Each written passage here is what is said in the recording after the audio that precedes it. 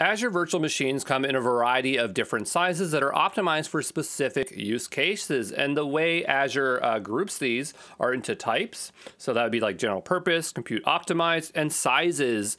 And sizes is kind of a weird word because I've seen in other places in their documentation called series or SKU family. So you'll see me using those three terms interchangeably. They definitely confused me when I was looking at it at first. But let's just go quickly through some of them. There's a lot of them, so they're not going to be all of them on the list here, but we'll just quickly go through it. So the first is general purpose. These are balanced CPU to memory ratio, testing and development, small to medium databases, and low to medium traffic web servers. This is pretty much what you're going to be using unless you work for a company that has a lot of money. And the one you're going to see the most is called B1 because it's super, super cost effective. And that's the one I'm always using when I'm launching Linux machines. And you'll see me using it through follow-alongs here in this course. The next one here is compute optimized. So that's high CPU to memory ratio, good for medium traffic web servers, network appliances, batch processes, and app servers. So this just has more CPU here. The most common one is the FSV2 or the F series. Then you have memory optimized, so high memory to CPU ratio, great for relational databases, medium to high large caches, and in-memory analytics. And we have a variety of SKUs there.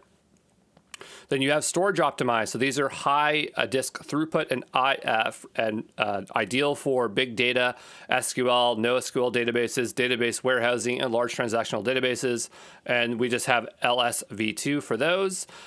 Then you have the specialized ones for GPU for heavy graphic rendering, video editing, model training, and interferencing with deep learning. So available with single or multiple GPUs. And so we have a variety of SKUs there. And then you have your HPCs, your high performance compute. And these are the most fast and powerful CPU virtual machines with optional high throughput network interfaces. All right. And I just want to point out that there are more here. But I'm just showing you ones that are current. So there are previous series here, like we're not showing basic A, all right? Like the A series is not being shown here. Now, when you want to actually go see this full list here, it's very easy. You just launch up a virtual machine and you're going to be able to choose two things. You're going to choose the image. So that's going to be what do you want to run, right? So it's going to be Ubuntu or Windows machine, and then you're going to choose your standard size image. I believe that if you choose certain images, not all sizes will be available to you because some images have to be optimized for those series. Sorry, I'm just drinking some tea here.